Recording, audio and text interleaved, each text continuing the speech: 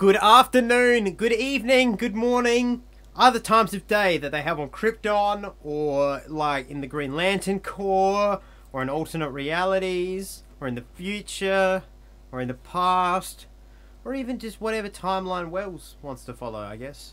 Welcome on elbows to you there at home. I'm your host, Red Thunder Adam Gerard, and joining me this week are the Probe Matt Richards. Hi.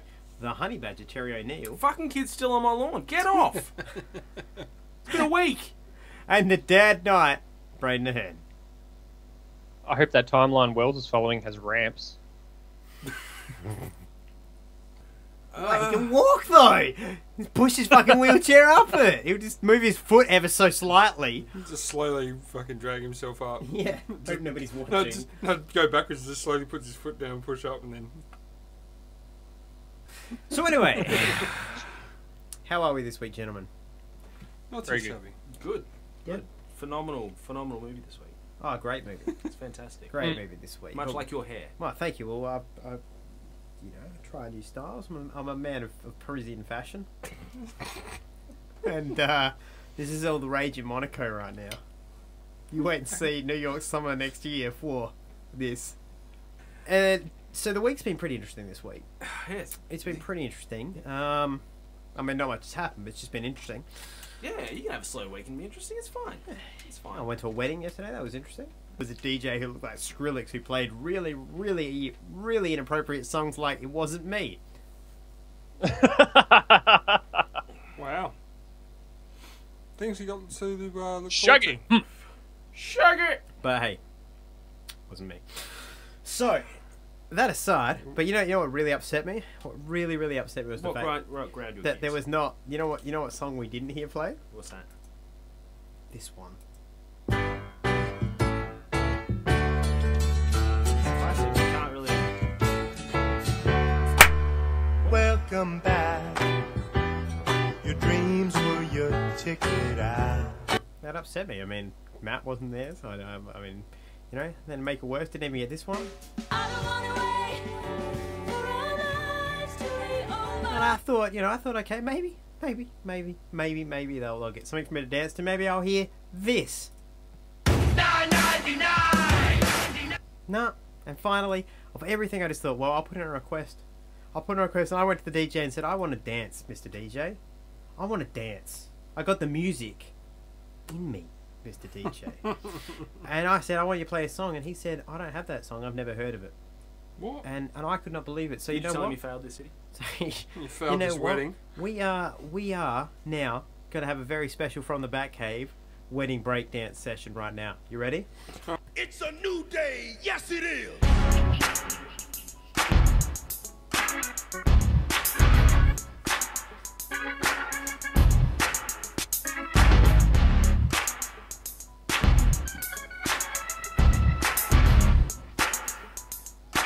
Anyway, moving on.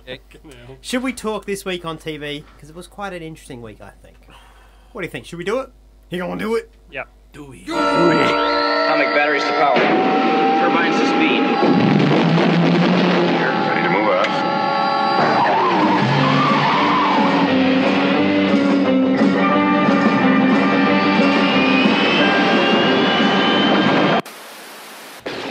Stay away from me. Look, we don't want to hurt you. We just want you to come with us. No! I'm locked up again. I'm not an experiment. I'm a human being. Don't encourage her. She's got a head as big as the Metrodome as it is. Oh, well, what do you expect? Garlands thrown at your feet?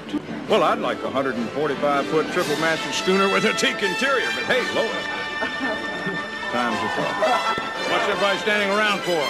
This is a newspaper, not happy hour at Buckingham Palace. Jimmy, never underestimate the need for a good obituary. Oh, great shades of Elvis. What are we here, the Daily Planet? Alrighty. Now, this was an interesting week of TV because it broke down some norms and some barriers I'm not used to seeing. Damn! And that actually means this week we start off with the weakest episode, in my opinion, Lois and Clark. Let that sink in. Also, let it sink in that like you've got a good 25 minutes to make a cup of tea because Matt's gonna fucking try and read this synopsis. Screw you guys, bunch of hippies. That would be bearded hippies to you, Matt. Yeah, tree hugging bearded hippies. Hashtag beard revolution. Shut up. Week 2. The revolution's taken over. The Have I reboot. told you how I brought in this beard revolution? This is and why how it takes important me I so am fucking long that I to do brought a it. That's because you're fucking- boring as shit, and we have to entertain you up. Like I'm trying to polish a turd here. Fuck off. You can actually polish a turd. So I much don't think you fucking can. ragging on me. What, okay, well then, what can't you polish? Because if he's not a Mustard. turd, mustard. Mustard, because manure, like, you can actually compress it and get rid of the moisture out so it becomes a solid object, and then you can actually polish it. Whereas mustard, unless you freeze the motherfucker, You isn't can't solid. reseed it. Is what you're trying to say. Yeah. Okay, fine. I'm trying to polish mustard here. Matt the Mustard Richards. Fuck off. Honeymoon in Metropolis. Mustropolis. Every fucking time.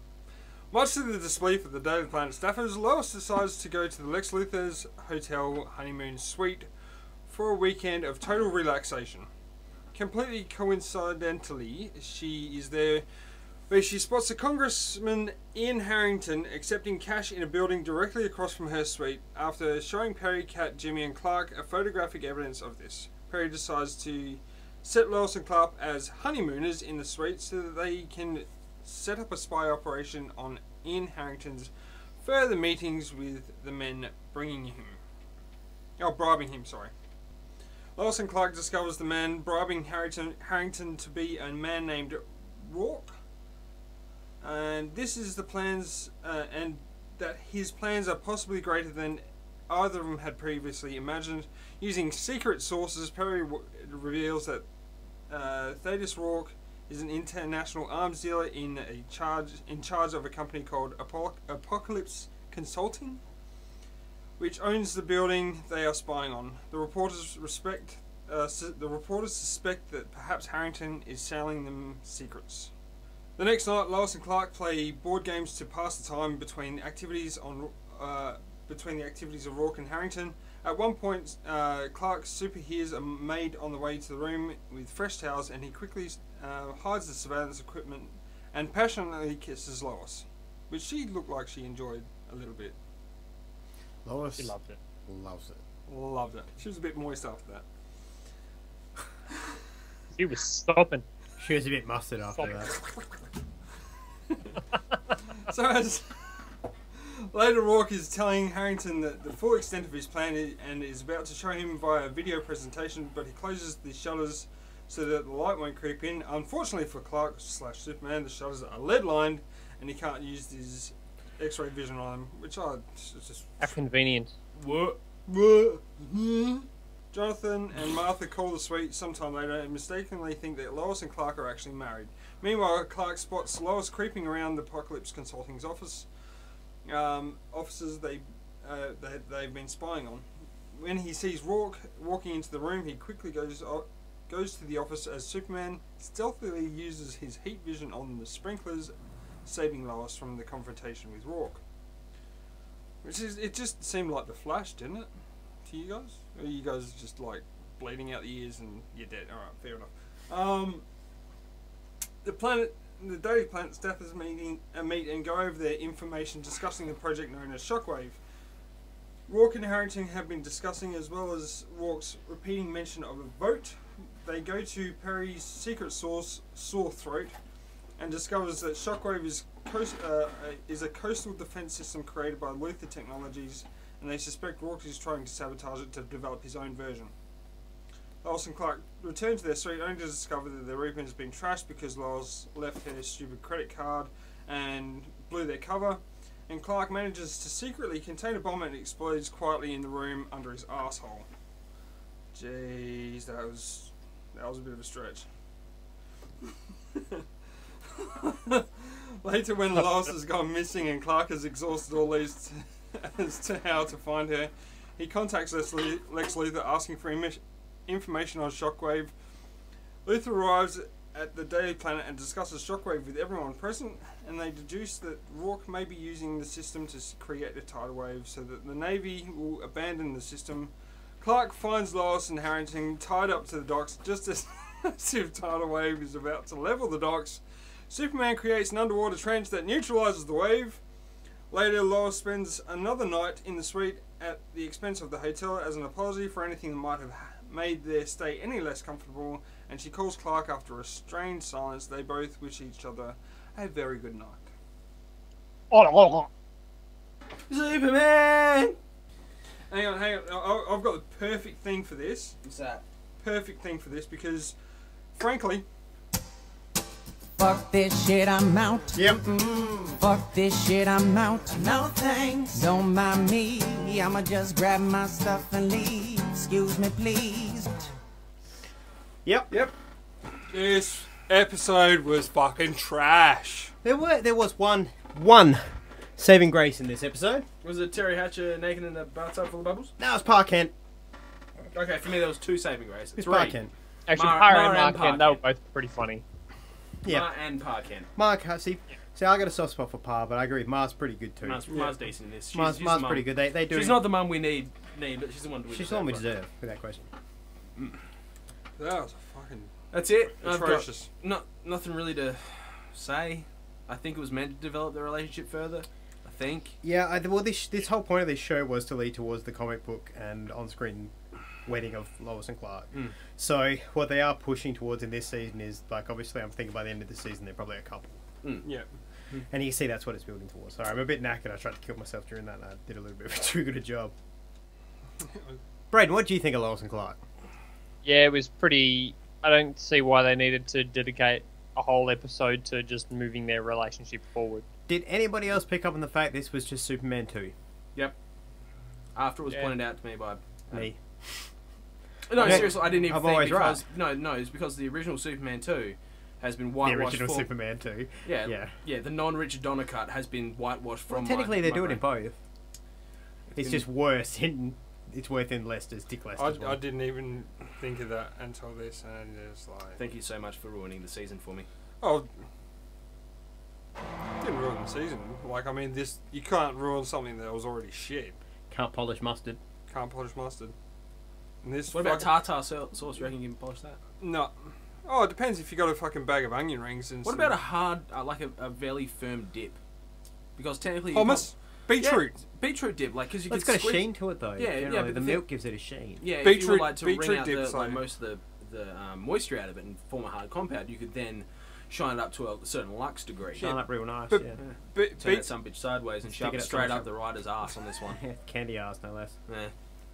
And it's This is fucking horrible. good to see you knew where I was going with I, that. I like the whole Flash Yeah. episode in this. Yeah, it was an interesting Flash episode. Yep, yeah. And how he fucking heat raised the sprinklers, but when they leave, he hides back into the shadows. That was classic. Yeah. I don't know why I bothered getting into his suit for that either. I laughed really hard at the fact that, like, it looked like when he blew the bomb, I sat on the bomb that exploded on his ass, there was still smoke coming off his ass afterwards, which just made it look like he'd done, like, towards worst fart. Yeah. I just Which like, I imagine when Superman farts, there probably is Okay. a fucking vapor that comes with it. Small mushroom clouds. That's okay, probably what it was. Yeah, Look, like He cockroaches just sunk die. a fart in there. okay. So going back to bombs and Whole world Superman. is started by the big bang in the couch. Going back to bombs and Superman in this TV series. If we go back to the one where he ate the bomb from the spaceship, fair enough, right? Because he's contained it within himself. This, he's just sitting on it. The bomb is actually nested But inside the couch. the chair still, like, the chair But still I'm got destroyed. sorry, but if that No, bomb, the chair didn't get destroyed. There was a hole in it. That's there it. was, Yeah, there was a but- fucking garbage bag hole. in Okay, it. here's... Okay, what I'm getting at is Should have that- gone through the floor. I know what you're about to ask. Okay, yep. I'll answer all the questions. First of all, the reason his clothes don't get destroyed is that I don't anything give that a comes in fuck about- contact with Superman's skin, his clothes aren't going to get destroyed. The reason there's only a hole in the couch is because, yeah, it's a bomb, but it wasn't like it was a fucking gigantic locker thing. It was a little... It's a little piece of C4. It was a dynamite C4 bomb. Now, Just a little bit. I'm going to go a little bit graphic here for you. He can, like, your butt cheeks spread goatsies. Goatsies, he puts the bomb so that he's created a flat surface, right? So the bomb just goes poof, and is absorbed, so that the fallout is contained within his butt crack, but it's still gonna have the ring where his butt crack is. It's still gonna melt the fucking couch, but it's not gonna explode outwards because it's contained within his anus. And then the gases travel up through his anus and get. That's what we're smoking out. Yeah, it was holding within the anus, and later he will fart and it will smell like C4, and everyone's like, "Wow, you smell C4." The argument that like if you can survive a C4 explosion by getting into a bathtub with another man on top of you, you can contain it with your butt. That was Lethal Weapon. If we're going to bring in the film that we all know holds the absolute most truth for continuity and for how things work in life, and that is the Lethal Weapon film series. Yeah. And that is that if a bathtub and a black man on top of you with a flak jacket can help you survive that sort of a thing, then absolutely Superman can buffet a mushroom cloud up his butt. Fair point. I mean, his farts have to be on par with that. I'm just going to go one step under this, because yes, I totally agree with... Go ahead, I'm listening, go! Okay, so... The bathtub incident, right? That's cool. I'm totally down with that because the bomb explodes in a spherical way. That's how explosions happen generally. The cast iron, like the top of the bath, so they're below the lip of the bath, so the explosion is not going to wrap around like that. It's going to hit that and deflect up, and any debris is going to be... cast iron tub, yes. It was cast iron tub, and he's had a flak jacket on. So yeah, cool. I can dig that. But the fact that the bomb was below his butthole, and that the explosion is going to go outwards, the chair would have disintegrated and he would have been fine. You know who you sound like right now, Matt? Yeah. Beryl. You sound like Beryl. Who the fuck's Beryl? Is this a reference to a previous show that we did? This is a reference to a previous show that we did. How long ago was that would this? have been the Superman Returns show. I'm surprised Adam hasn't clicked onto this yet. Beryl. On the train, I believe. Maybe you might have been listening to her tell a story. Yes. Beryl. Yeah, yes, it's not believable. Yeah, sorry. Yes, I'm with you now. Beryl. Yes. Yes.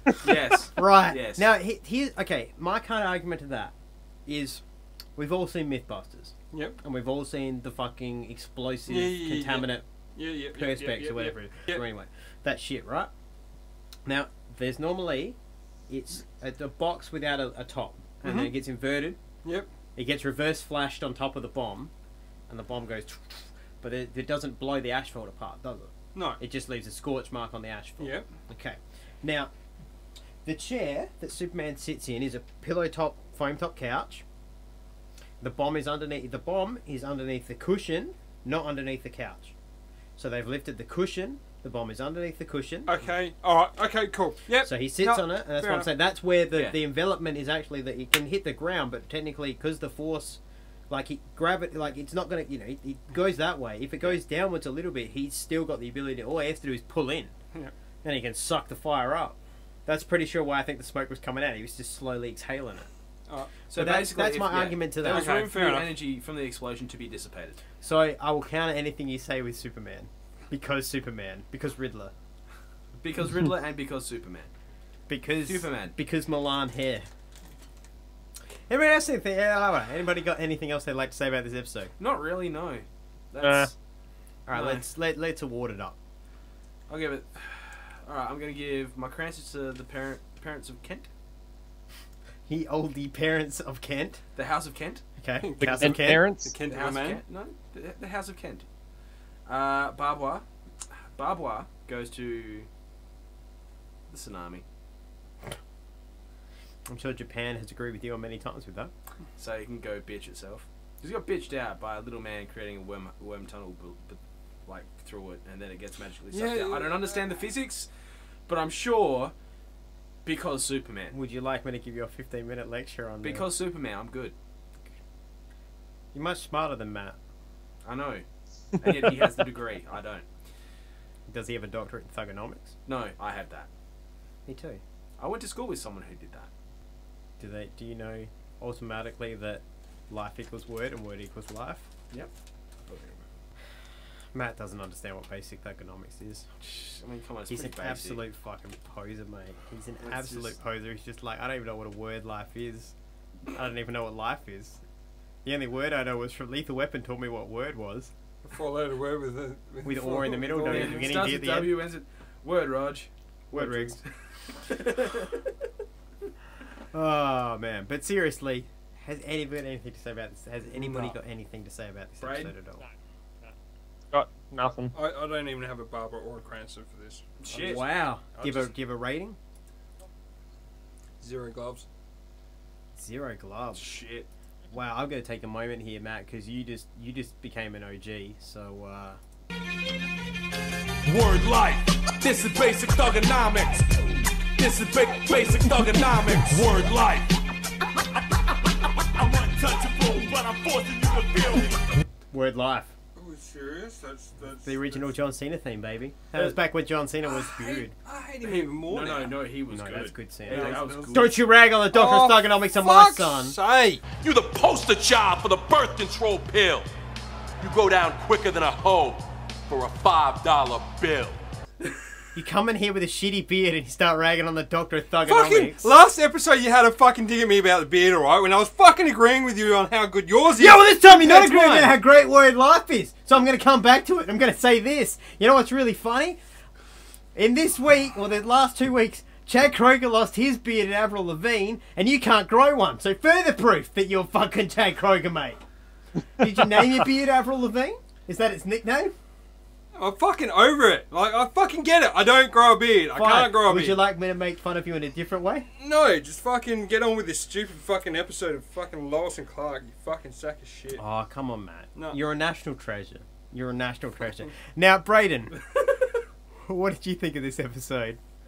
Yeah, I got nothing else to say with it. I'm happy to go Barbara's and Cranston's. Yep. Don't think I have a Barbara, but I've got a Barry Allen Bad at Your Job award for Lois for dropping her credit card. Why the fuck does she even need her bag is beyond me. Yeah, Lois is pretty dumb. Cranston's, I'm probably going to have to late jump onto Mara and Pa Kent with also an honourable mention to Superman's butt for just containing bomb. Superman's anus gets Anus. Cranston. Anus. And how many gloves you giving it? How many gloves? 2. Well, here's my answer. I'm going to give you the Cranston first. I'm going to do this in a little bit of reverse order. It'll make sense in a minute. The Cranston goes, obviously, to Mara and Pa Kent. They are base god on this show. Mm-hmm. The Barbara for this episode goes to Matt for being a fucking idiot and doubting that Superman can control an explosion with his ass. Matt, you don't know what word life is. That's what I'm trying to say. Hashtag no word life. Hashtag word life. It ain't Matt. And finally, how many gloves am I going to give this? See, initially I was going to give it 2 gloves. One for Ma and one for Pa. Yeah, but it really this episode really upset Matt. So 4 gloves. That's fair. But Matt, I love you. That's all that matters. So seriously. Yep.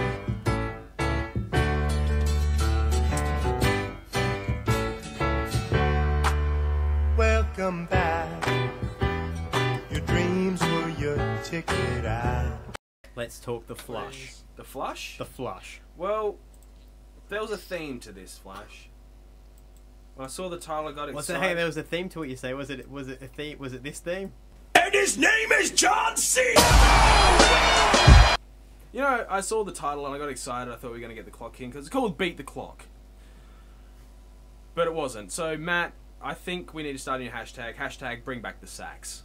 Hit my music, funky white boy. I've got something right for you for that.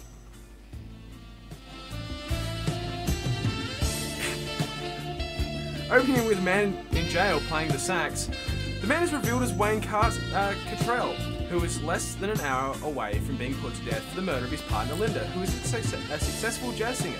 Julio has been using work resources to uncover who really killed Linda, as Wayne Cottrell is one of Julio's old friends. A call is placed to the crime lab, which Barry answers. It's one of Julio's other jazz friends, because, you know, apparently black people and jazz just go together. Is on the other end. This show stereotypes like a motherfucker. A little bit. Faded out of me. That's fine. That's right. That's good. That's fine. The fade out's good. It works. Is on the other end and reveals that he has gotten hold of a tape that proves Wayne's innocence. Shortly after saying this, he is dragged from the payphone by an unknown assailant who kills him.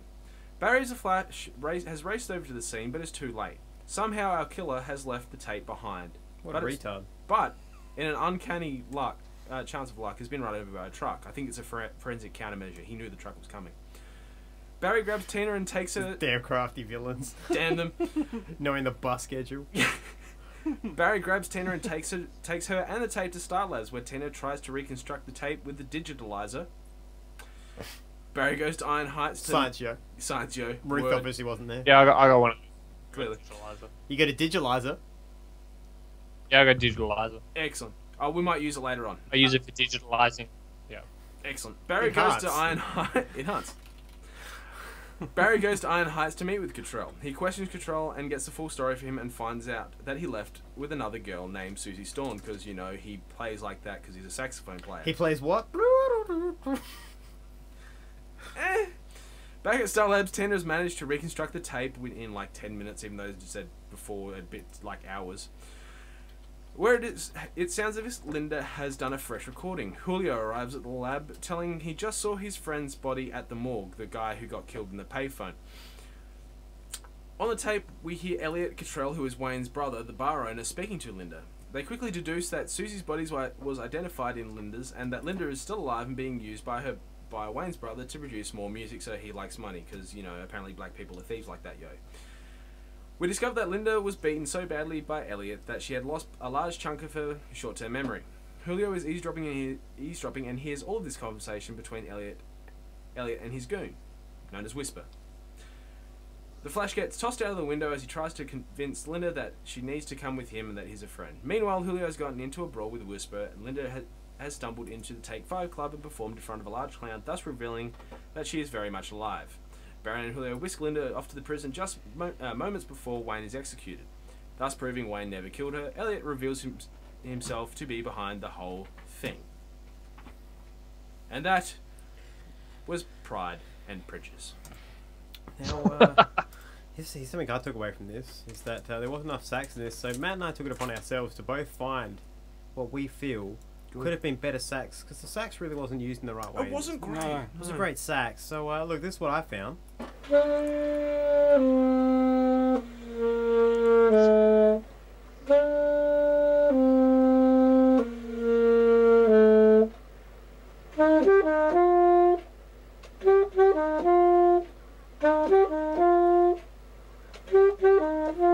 Preach.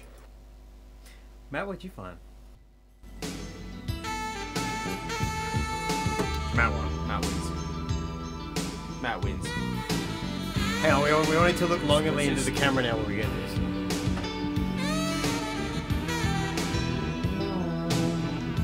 Riggs! Riggs! Get too old for this shit. Get too old for this shit, Riggs. Too old for this shit. Oh, this was pretty weak. Now Better than Lois Clark, oddly enough. Now, as those of you at home will know, those of you who are my fans, which let's face it, you all are, I'm the best, will know that I'm always right. It's basically my thing, is to always be right. And I normally don't give a damn. In the same way that John Cena never gives up, I'm always right, and you don't give a damn, and Matt's usually wrong. And Braden just sits there being handsome. And Matt, yeah, Braden's going to braid. You know what I mean? Braden's got to braid. With a face like that, I mean, you don't need Whose skill. face is it? This is my face! Now, but impeccable timing as well. But well. as we were saying, Captain Fail came in here earlier and asked me a question about this episode, and I was very happy. Or was it me? Is this in regards to was this in regards to the man having a sax on death row? It could have been me. I apologise. Me. I apologise, Matt. I'm so sorry, used to who was stupid it? questions coming from you. What? Wait, So- who was it? It wasn't you. It wasn't me. It wasn't me. So I apologise, Matt. It was in the shower. I take my it. brain automatically goes fuck up, Matt. But in this time, you're not a fuck up. So it was in the You shower. go, It wasn't me. hang on, I need a clear piece of audio That's so not that you fake. can make this his ringtone. Matt, you're not a fuck up this week. Terry, you asked me a stupid fucking question. Eat, No, badger, wait. eat. No, actually, my general question was: is it normal? Would it be normal for someone to have a sax on death row? It wasn't. Was did it in ask me that. Malice? It wasn't No, in it Malice. wasn't. It wasn't. Well, Just coming for you, curiosity. it was a good. Now, the answer that I gave you was this. Well, technically, this takes place 3 hours before he's supposed to die, or an hour before he's seen it. It's mere hours from his death. I'm willing to bet, being death row, that you get a last request. And his last request, I mean, you know, in the same way that I imagine, let's say, Slash gets sent to death row. His last request would probably be, I want to play my guitar I haven't been up to play my guitar, and the whole time I just want to play my guitar one last time. Mm-hmm. Yeah. Okay. That's what I felt it was that our man on death row was just like, I just want to play my sax. That's fair. I got some Lethal Weapon to write. Was the 90s. Or the 30s. It was, yeah. Or the 80s. Or the... Other way. I just don't fucking know with this show anymore. Well, it was the year. I really don't. It was the year of prohibition and high top sneakers. And seedy underground bars called Take 5. And zoot suits, apparently. Mm. Yeah, this episode was pretty mediocre. Better than Lois and Clark, but that was just because Lois and Clark stunk. Yeah. I mean, I like that Julio is getting a little bit more. I like how Barry just keeps wanting to tell him that he's the Flash, and Julio's too stupid to have let Barry finish the sentence. Yep. Like Julio, man. I can do this. No. I'm the Flash. Get a car, Barry. Oh, get to a phone. That's what it was. Get to a phone. So fuck off. Barry, you don't have time for this. Just get me a car. No, Julio. You need to listen. And as we discussed last week, I think if anybody was going to be good at stealing a car, it would be Julio. This was rife with stereotypes. Not racist. That was the 90s writing. No, that wasn't me. How many people have you pissed off? Do you listen to this show? Know your product, everybody. I try to say things that are meant to be deep and like thoughtful, and they just come out as me insulting black people by accident. Even though black people are my favourite people. But no, this episode was rife with stereotypes, and it got really boring really fast. It's just... It got boring from the moment it started. Yep. Yeah. Yep. Yeah. Braden, you got much to say? Nah. Well said. All right, let's give it some gloves. And Cranston's if you got them. I do have Cranston's. My Cranston is someone who I've never given a Cranston to. I never thought I would. Matt? You fucking idiot. No, I'm actually going to give it to Julio. He actually sort of stepped up and played the best friend, the black John Cena of this show. Do you know what else I bet he played? What's that? The bass. True. Racist, but true. To the 90s. Or the 30s. And we also had that. Okay, I'm gonna break kayfabe a little bit. We had a conversation off here about the saxophone, and obviously it turned into, as our conversations do, things we shouldn't say. And one of the things we discussed was that the reason he had a saxophone was because you can't really use a saxophone as a weapon, but a bass guitar is pretty fucking deadly, so you can't just give him a bass guitar. Or you can use the strings as a choke wire. Yeah, exactly. But he's allowed his sax because it's a much less... I don't know, despite the fact it's a lethal weapon, it's a much less lethal weapon than a bass guitar. I don't know. Have you ever picked up a sax? I picked up a sax. You've been hit with a fucking bass guitar, mate. I know which one I'm choosing. I don't know. Sax is crumple. Sax is crumple when you get hit with them. Yeah, you guard up and it just crumbles on your shoulder, but... It has a flex point. A bass is a solid fucking piece of wood, and it depends mate. which type of bass you're talking about. If you're talking about like the big double bass, you're fucked. Yeah. Mate, if you can swing a big double bass, that's simple. You got to be shaking that John Wesley shit. Sweet. Get hit with a baritone sax and tell me how. Oh no, I've been hit with lots of sax. In fact, I got a bass guitar hanging up back here. You want me to hit you with it? Sure. All right. I'm gonna get a tenor sax. I'm gonna hit you over the head with it. Mike, look, straight to the throat, mate. Yeah, you can do that with the sax. With the sax, you're just gonna be like, yeah, but. Let's be real. Who's going to attack somebody with a sax? Or if you're going to attack with a sax, here's how you counter that. Can you play Lethal Weapon? In fact, let's throw this over. Braden, can I go over to the social media lounge and ask you in the social media lounge, what would you rather get hit with, a saxophone or a bass guitar? I think I'd rather get hit with a saxophone because I think a guitar would do more damage. Yeah. So that's 4-1 because I count for 2 people. 4-0 because Matt doesn't count as anything. So 4-0. But if you at home would like to tell us if you'd rather get hit by a saxophone or a bass guitar, hashtag saxophone or bass. Hashtag saxophone or bass. Hashtag that on Facebook at facebook.com/fromthebatcave or twitter.com/frombatcave. Send us an email at fromthebatcave.podcast@gmail.com. For you guys, would saxophone versus bass be a better film than Superman versus Batman? No. No.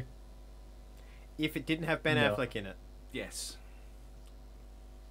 Because they'll probably cast someone like... Jared Leto. Playing both characters. Jake Gyllenhaal. As Miller. Ashton Kutcher. So let's just rate this fucking thing. 2 gloves. Julio's getting my Cranston. Yep. And Whisper's my bitch. Barbara. Cool. Done. Braden? Yeah, I'm gonna late jump into Julio. I liked him in this episode. Yep. Cranston. Give it a 2.5, and Barbara to, was it the sore throat dude? What was his name? Sore throat. Oh, Yeah, Whisper. sore throat. No, Whisper. Sore throat. Sore throat was his code name. No, it wasn't. Yes, it was, because it was a play on Deep Throat, the Woodward and Bernstein thing. That was I thought the we were joke talking in about it. Flash, not Lois and Clark.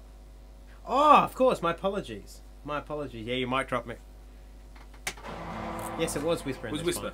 It was Whisper in this Oh, one. was we it? just had we had It was 2 Whisper. weeks where they had the same basic plot Yeah. point.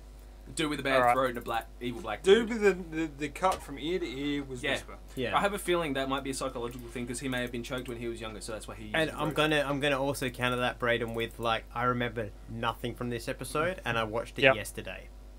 So Sure, I'm with buddy. you on. I thought the same thing because this I literally remember nothing from this episode. Yeah. Matt, go ahead. What you got? My Barbara goes to the Death Row's brother, Elliot. Elliot, for being an absolute douchebag for doing that to his brother. Bit of a Oh, cock. now I remember who Whisper was. Yeah, I hated Whisper that was the guy's dude voice. that Elliot was using to kill people. Yeah, Whisper was the guy 'Cause he whose didn't have any voice just fucking made me guts. want to fucking give up. That's why I blocked this episode out, because his voice made me so mad. Because he had throat cancer. what the quick and the dead is. What? I like how they explained that he had his throat cut from ear to ear and severed his vocal cords, yet every now and then he let like A normal voice a out? normal voice out, especially when he laughed. Yeah. That was stupid. Don't make me laugh. How many gloves you giving it? None. None. Wow, it's 2 weeks in a row. Matt's angry. Matt's angrier than I am. Cranston goes to the sax player. Wayne? Yeah. Wayne Cottrell? It wasn't Lethal Weapon sax, but it was. But he didn't give in. He didn't give in. Didn't give up. Here's my answers to this question. Who gets the Barbara? This was hard, but it's Whisper. Because fuck me, that now that you have put it back into my head, I can't unforget it, and it's making me really sad because forgetting was one of the favourite parts of my life this week. Whisper was actually worse than a neck tattoo. The Neck Cranston just goes to the saxophone. The Not the saxophone player, just the saxophone in general. Such a great instrument. Mm-hmm. Really Excellent. helped. I mean, it pushed Lethal Weapon into the bounds of just greatness. Excellent. That is No, true. no, the saxophone alone. That is true. And my glove rating, I was going to go with Matt 0, but then I remembered, of course, it has a saxophone in it, so 3 gloves. Excellent. Fantastic. I'm glad we can all agree on that. The Gimp's head. And you killed the Gimp! That's Oh, how Gimp's disappointed down. I am. You killed the Gimp! Man down, I got. He's dead. He's dead. How do you learn to fall from a 3-foot ladder? How the hell you learn to get hit with a pack of Ajax wipes? You don't have a damn clue where he is. Man, the Gimp is fucking knackered now. Yeah. Nah, he's gone. He's gone. He's gone. You're not gonna get that. Nah, the Gimp's gone, mate. Just put him out. You killed the Gimp. It's all good. So, let's talk Batman, because Batman was fucking amazing this week. Alright. Batman, the Penguin goes straight. Attending a matinee performance at a Gotham City theatre, the Penguin foils a thief's attempt to steal a ruby from the beautiful actress Sophia Starr. Yeah, but don't forget, it was while everybody was going out for a refreshing orange drink. Very vitally important to the story, because they mentioned it in both episodes, bro. Then at the Millionaires Club, he stops 2 crooks from kidnapping millionaire Reggie Rich from a steam room. When Batman and Robin arrive, the felonious foul announces his Penguin Protection Agency, which will protect the wealth of Gotham City society crowd. The dynamic duo are immediately suspicious, believing this to be a plot to steal Sophia Starr's jewels, which Penguin has been hired to protect. They send Alfred Pennyworth in the guise of an insurance company agent to photograph the jewelry and switch Penguin's cigarette holder for one with a hidden microphone. However, a bug detector located in the handle of Penguin's umbrella spoils Alfred's ruse, and he only just manages to escape with the photos. After using the pictures to create fake jewels, the Cape Crusader and the Boy Wonder break into Sophia's apartment in order to swap them with real jewels, but they are caught red-handed by the Penguin and his agents of... But Batman and Robin charged with burglary. They're later on, that's the end of my synopsis, but they're later on captured by the Penguin and hung up behind a shooting gallery at a fair where the Penguin talks Commissioner Gordon and Chief O'Hara to shoot a couple of balloons which Batman and Robin are behind, which they didn't know about. And the guns are in fact loaded.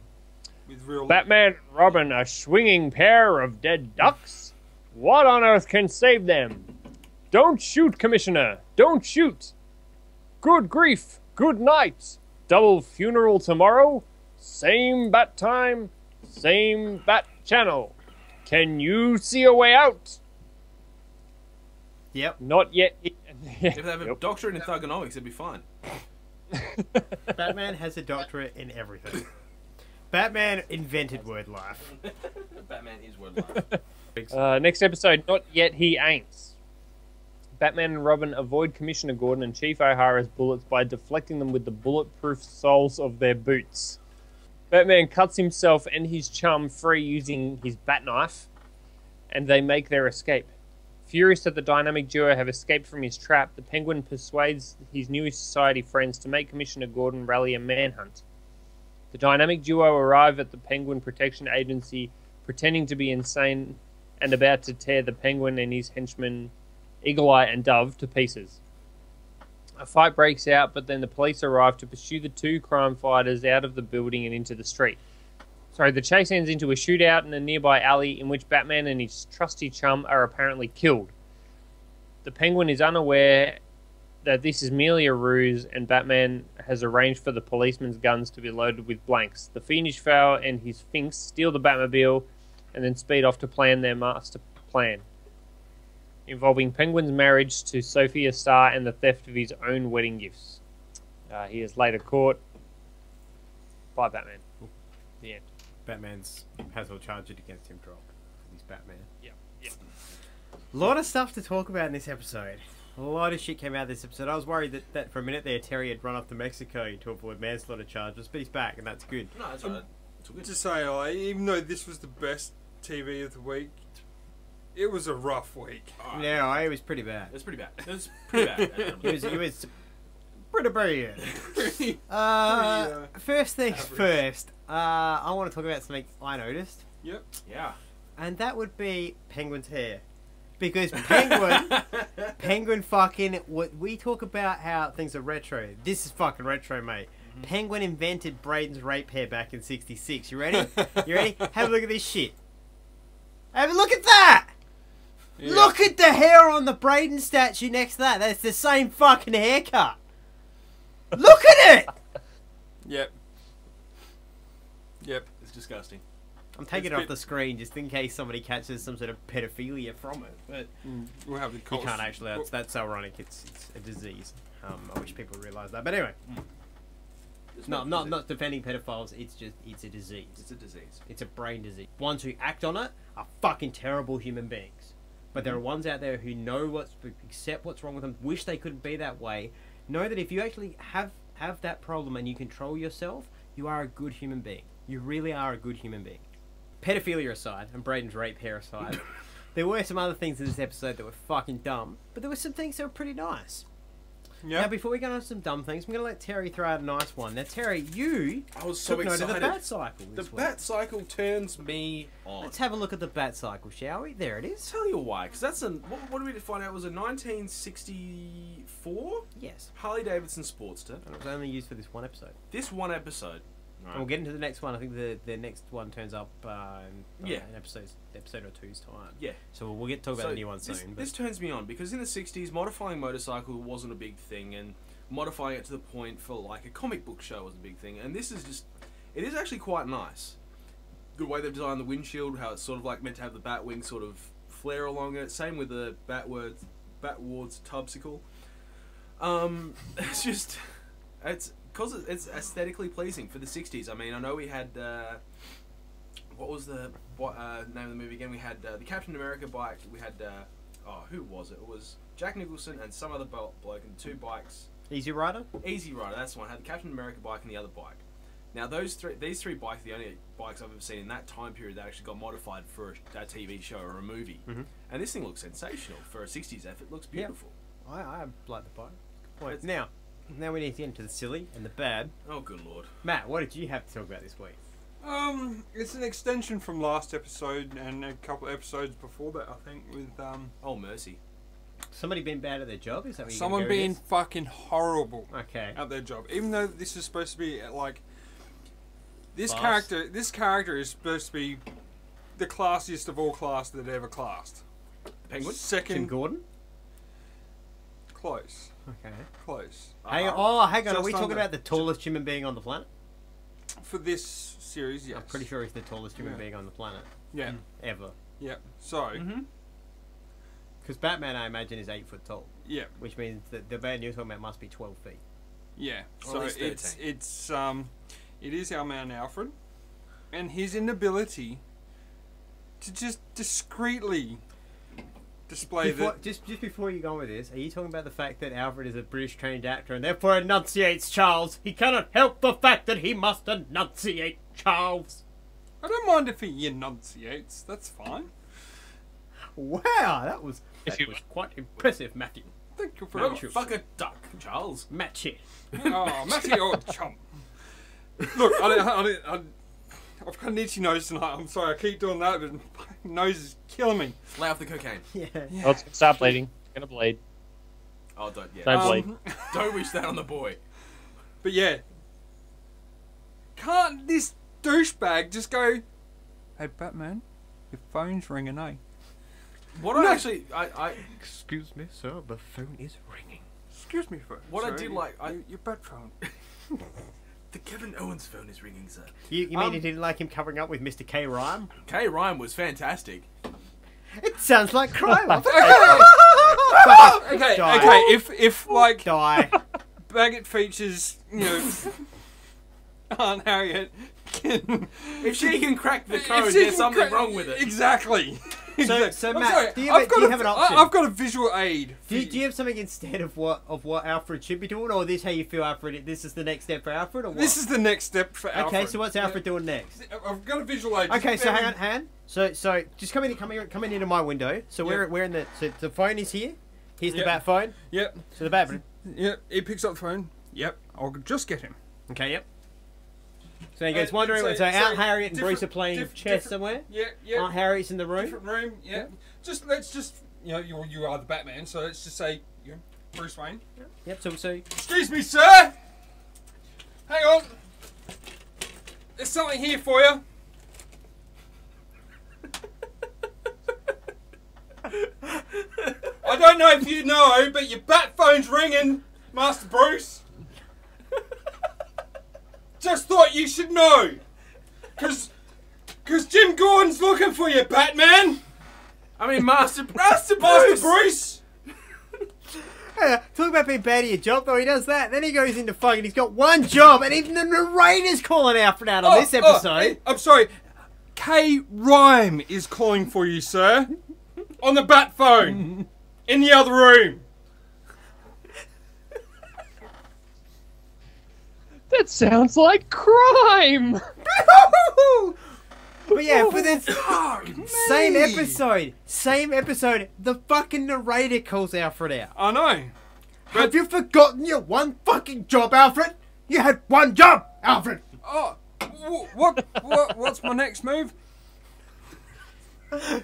This is more replacing cigarette holders. Maybe it's British people. They just forget what they're supposed to fucking do. Oh god. This is the second time that they've tried to bug Penguin and he got busted by one of his little bug transmitter things. Yep. I think he learned the first time. Oh, well, Batman didn't, that's for sure. But wait, it was Alfred's problem, not Batman's. Yeah, I just love the idea they can send this dude in, right, to, like, I would just send Alfred in to do it, and it's like, what if he gets caught? Well, he's just Bruce Wayne's butler. We'll do the math. And I gotta admit, I did love the fact that he was from Floyd's of Ireland. Yeah. That was a brilliant, like, I love little fucking dumb tweet. That was a nice, like, well done. Yeah. Went on that one. Now, let's talk some more shit that got us upset in this one. Now, at one point, the Batmobile gets stolen. So Batman, on the bat cycle that we saw earlier, is following it. So he takes over it remotely. And how does he do that, you ask? With a bat steering wheel. What's that bat wheel look like? That. Where that? He controls the fucking boat. The Batmobile is legitimately a boat, and he's controlling it with a fucking... Mate, how... It's like if that's an inch. It's like if that's an inch. Thimble. It's a... You know the thumbstick on a PS4 controller? It's that. No! Oh! It's the fucking... I don't know if you guys were ever this retro, but the old I think he means old. No, 4x4 Yeah, off-road, where you had the arcade game and all you had was a steering wheel like this. Yeah, but I think that's bigger though. The steering wheel. I reckon it's just like a fucking winch for a fishing line, or a cotton thread spool. It's an old singer's sewing machine. But yeah, that's pretty bad. Get that shit off my screen. Pretty bad.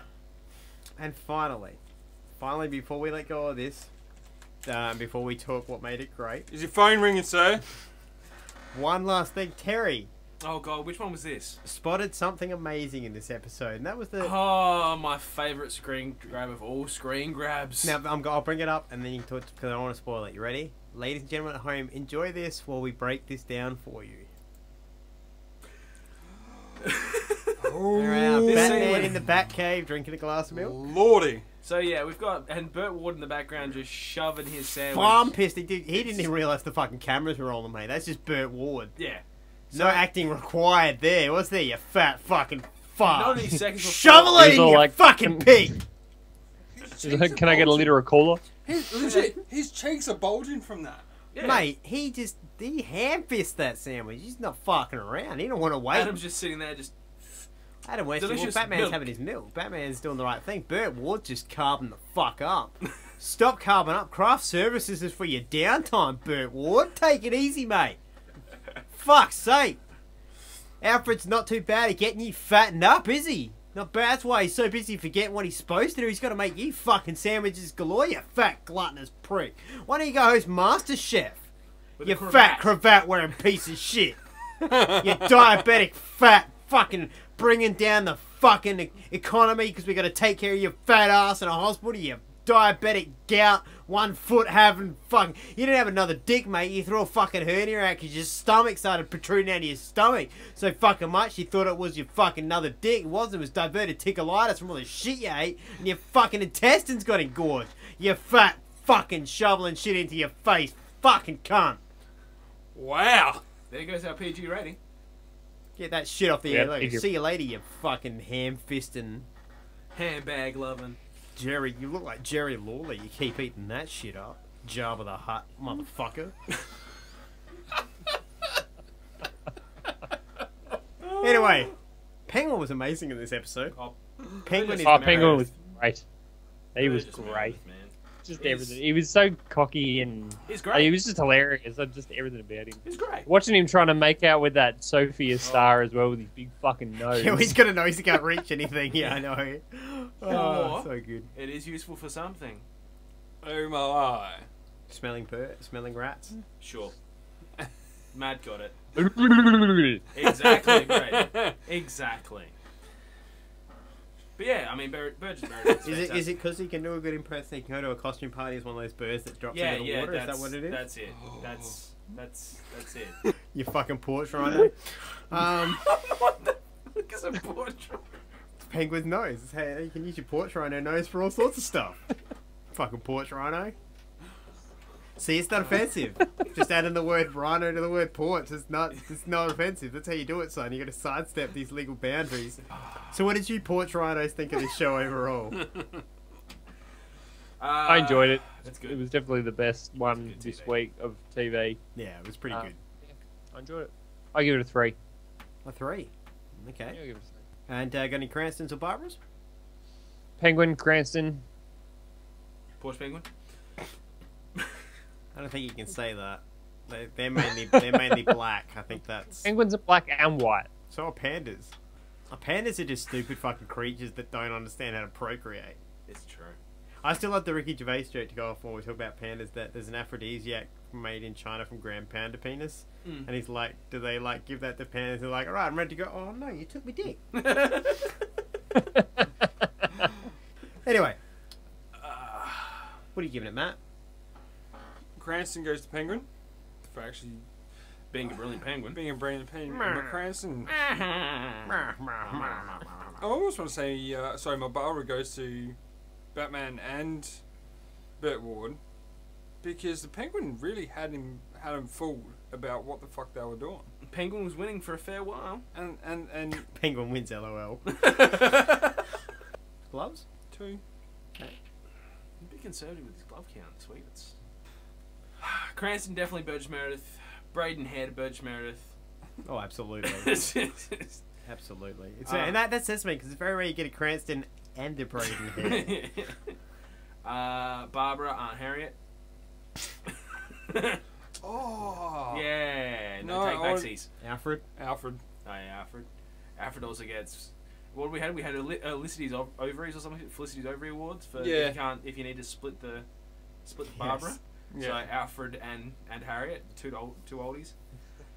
I'd say 3.5, 4 gloves. Hashtag retro listening. I actually really enjoyed it Because of the just because of Penguin.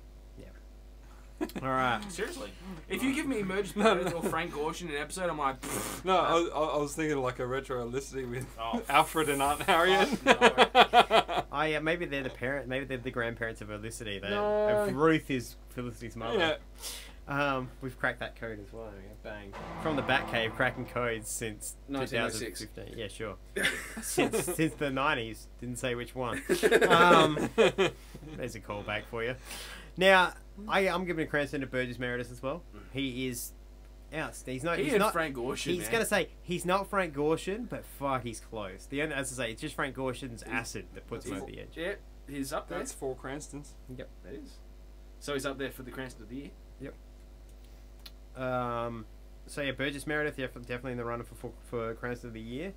Alfred probably deserves the Barbara Award for as Matt said, his amazing skills with his K rhyme covering. But no, I'm giving it to Burt Ward because look, once again, look at this fat fucking shit. Shovel it in, you fat fucking turd. Oh, he's the Jeremy Clark Shovel of it the 66 Batman. Mate, He's something. He's going to go on to become the Blob in time, you fat shit. That is true. The costume department's probably like, you fucking kidding me? We can't afford any more Alright, girdles so for this fat cunt. I'll just cancel that email to Burt Ward's manager. No, please don't. Please, Burt, you sent an email to Burt Ward, he just eat it. Digital. No calories. Print it off, smear it with fucking butter and eat it. Probably deep fry it. Fucking ham-fisted in his face. In fact, I'll go you back. I guarantee this was the 60s. He was probably eating like a fucking fax or a floppy disk or something.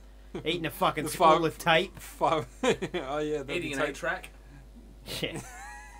He's eating fucking Burgess Meredith's rubber nose. He's eating the old computer reels. Oh, the fucking like 10-inch reel. I reckon what he's eating. Remember the science gloves that Batman wore when he does science? Bullets, yeah. I reckon he's eating that. Fat shit.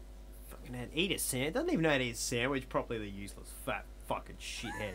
He's just used to having everything in a fucking paste so he can drink it. Less calories spent that way, isn't he? Chewing. Would you like don't want to waste calories chewing. That's too much like exercise, you fat shit. Then when he had to open the fucking door, you started bending the fucking Batmobile. Would you like it all separate, or would you like it blended up in a bucket, sir? Bucket. Puts it in a fucking IV. Get me a bucket. I'll go be sick.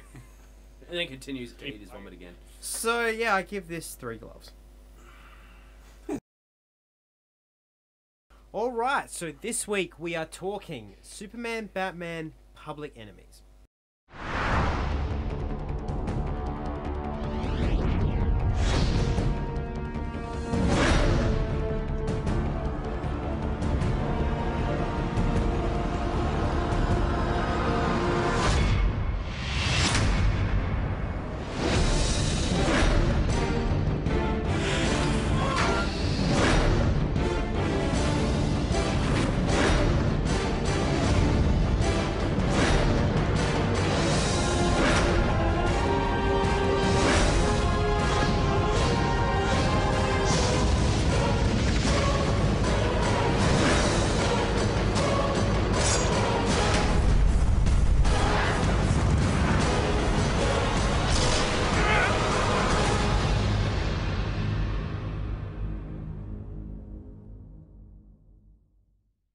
Alright, so there we go. So, what did you guys think of this film as overall? And then I'll get into it because I think I'll see it a very different way from the three of you, which I'll explain last. So what did you guys think of this film? The animation style was very childish. Okay. But what I will say, the context, the language, the social subject matter was mature. So I found it to be quite interestingly, a very interesting crossover between the two. Overall, for me, it was actually a very good representation of what Superman and Batman should be. Yep. I loved the use of different heroes and different villains. I love the fact that one of Adam's favourite heroes villains appeared in it. Using his ability to control multiple. That was exciting. Damn, that was amazing.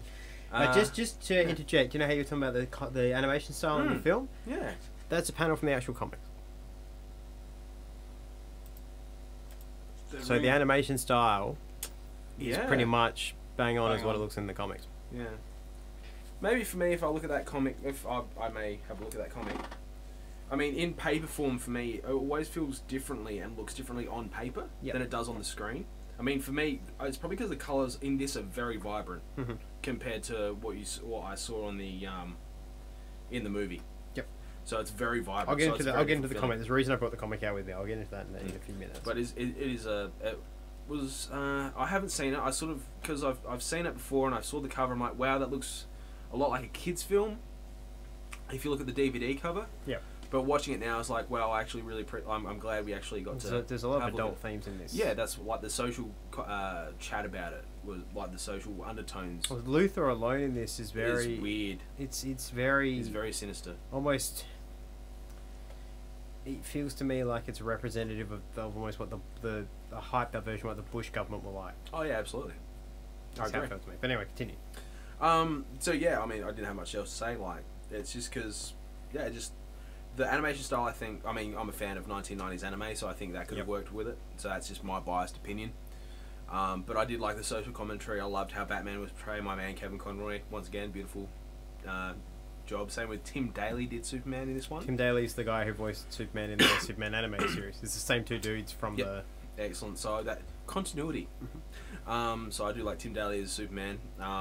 Like I said, the use of different heroes in different situations, and I found myself becoming a fan of Captain Atom as well because of this. So yeah, I enjoyed it thoroughly. You'll become even more of a fan of Captain Atom in the long run. Excellent. Matt, what do you think? I love this. I actually rate this pretty highly. I watched it. To be honest, I only watched it last night, but I watched it again today. Wow. I actually watched it twice last night and again today because I actually really enjoyed it, and it was again something different, but it didn't feel different, if you know what I mean. It felt like it had continuity with other. I like the grittiness of the fact that Superman is not used to being a vigilante. Yep. And Batman is just like used to it. and Batman's just like, well, works for me. just go with it. Just go with it. Just go with it. It's fine. But there was so much about this that I loved, and there's so much about the characters, Superman and Batman, and the relationship between the two that I absolutely loved. I mean, right at the start, Batman's like, "Don't go to this meeting." He's like, "You're gonna go to the meeting, aren't you?" He's like, "You." I'm not going to save you. I don't expect you to. Yeah. That whole line, it was just like, it was perfect. It was like, yeah, that's Superman because he's now arrogant son of a bitch. Yeah. And at the same time, Batman's arrogant, but in a way that he's right, if you know what I mean. So I absolutely loved it. Again, as I said, I watched it 3 times in the last 48 hours, and I have not gone, no, I don't like this once. Every time I've watched it, I'm like, yeah, this is sick. I mean, I came up with a theory. I've got a bit of VCF, which is Virgin Comic Syndrome, Virgin Comic Fan Syndrome. Yep. Because I don't know a lot of the backstory. I had no idea half the villains and heroes and whatever and else that were fighting Batman and Superman. didn't know half, or less than half. I'm pretty sure that Power Girl is actually Oracle. No. No? Okay, see, I don't got no fucking idea. Batgirl is Oracle. Oh, okay. But anyway, I've got a lot to learn in that. Power Girl is Big Boobs McGee. There are before the crisis, the second crisis that brought all the multiple worlds together. There were multiple worlds. He's leaning in for a kiss. And hang on, bat phone, sir. Yeah, that's right. Just lie the gimp down. He's out of. He's counted out for nothing. Yeah, but there were multiple. Imagine there's multiple realities. So there's multiple Supergirls. Yep. Power Girl is a Supergirl. Right. And the whole point with the thing in her chest is she lands in whatever alternate reality it is. There's a Superman as well, but because the S is the House of L symbol, she doesn't know who she is. So she says, "I'm going to work out one day what symbol to put there," and that's the running gag. Is she left an opening without thinking because my symbol will go there, but then just never. I don't know what my symbol is, yeah. so fair enough. Has that. And then obviously when all the worlds got pushed together, you just have multiple Supergirls, and Power Girl just happens to be. Fair enough. Okay. I loved Luthor in this. This is proper Lex Luthor. This is what Lex Luthor is meant to be, a maniac. He's proper nuts, yeah. He's a power crazy maniac. Love Luthor in this. And at the same time, I fucking hated him. Yep. Like, that's the point of Lex Luthor. That's what I'm sort of getting at. Is the biggest heel in the business, baby. And that's why I think that I love him so much, is because this character of Lex Luthor was portrayed so well, so much so that I fucking hated him. And any time he started speaking, I was just like, I want to choke the life out of your face. Yep. Yep. All right, Brent, what do you got to say about it? Honestly, you guys have covered a lot of what I was going to say. From being the use of different characters that we're not typically used to seeing, which is good. The relationship between Batman and Superman, and it was amazing. Superman being more of a vigilante. I really liked the part when they're going through the sewers and Batman's like, "Welcome to my world." Yeah. Yep. I still love the line where Superman's like, "What happened to all the good villains?" Yeah. Like, what the hell is a good villain? Dumbass. Yeah, look, this. I'm going to get into talking about this a little bit. Okay. I, for the longest time, refused to buy any comic with this person in it. Just flat out refused to. And I bought this. I went into a comic book store one day, and I had time to kill, so I decided I'm going to buy a comic. And I tend to buy trades in those situations and single issues, because obviously it's like 7 issues in a book. And so I'm wandering around, I'm looking for something to buy, and I went, well, Jep Loeb, who is the head writer of this, has written some of the best Batman stories. So I saw Batman, and I'm like, Superman, and I kind of read the thing about, okay, so they're against the law in this episode. That sounds really cool. And then this comic's very different from the film, but very similar. It starts off with the fact Superman and Batman are not friends. Okay. In this, Batman saves Superman from pretty much the same situation we see, but his reasons for doing it is just simply, at the moment you're too important to let die. That's basically lesser of two evils. Yeah, it's basically the premise behind it. And there's a few, like, I won't get into all those few things. End up with remember Future Superman with the white streaks in his hair? He actually turns up at one point and does something that's very cool, which is that panel. Nice. Lifts up the 66 Batmobile. So that was very cool. But the biggest change in this of everything, it's a very similar story except for the end. And the end of this, the same way Hero, the toy maker, builds the machine. And we'll get into have you seen the plot? You know what happens, but we'll get into more about Hero and shit later. But Hero builds the rocket ship. And Batman, in the film, Batman jumps into the ship. So it seems like he sacrificed himself. In this one, because you know how in the movie Captain Atom disappears? Yes. Just vanishes? He turns back up. Moments before the ship is due to be launched, with Lex's kryptonite ring, punches Superman into unconsciousness and turns to Batman and says, "Give me the thing. Give me the keys." Nice. and takes the shuttle up and kills himself. And instead of that moment of Superman punching Luthor and being like, you killed my best friend or whatever, he's just like, how many times do I have to keep kicking? Like, it's basically, how many times do I have to kick the shit out of you before you fucking realise I'm going to do this until you understand it? And he just pounds him, and in the end he grabs the front of his suit and just goes, your presidency is over, and punches him out of his suit. Damn. And then just drops the suit and like, pretty much, and it gets to...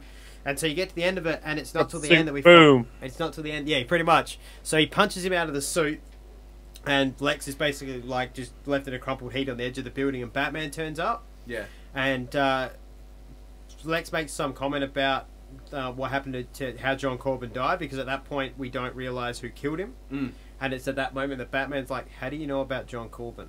Yeah. And he joins the dots, and Luthor makes some comment about the Wayne's death, and he's like, what do you know about the death of the Waynes? Tell me everything you need to know. Basically holds him over the edge of a building. Yeah. Oh no, sorry, Luthor's holding onto the edge of a building, and he's like, you have to save me. And Batman's like, I don't have to do jack shit. You're going to tell me what you know. Yeah. And Luthor's like, I'm not telling you anything. And literally Batman lets him drop. Batman lets him drop, and there's a boom, and he's like, I hope that was a boom tube. But if it wasn't, damn, have we really lost anything here? And Lex just disappears. And Superman turns up and he's like, what the hell did you do? And Batman's like, he slipped. That's all he says. He slipped. And so, yeah, they get to the end, and it's kind of a very similar thing where at the end he's like, the sun's coming up, and Batman's like, yeah, well, that's my cue to leave. Yeah. Well, I think there's people cheering. He's like, this is really uncomfortable for me. Yep. He's like, yeah, I'm supposed to operate in the shadows. I don't think I can do that. Yeah. Like this.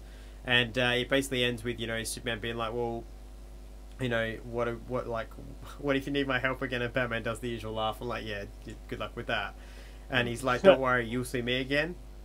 Because, like, you know, they're kind of like, you know, bro, let's be serious. Yeah. You're shit at your job. I'm better at So yeah, and then he just kind of wanders off, and they have the next one is Superman, Batman, Supergirl, and so on and so forth. They're great. These honestly, the Superman Batman series is the best series, the best ongoing series Marvel DC have ever written.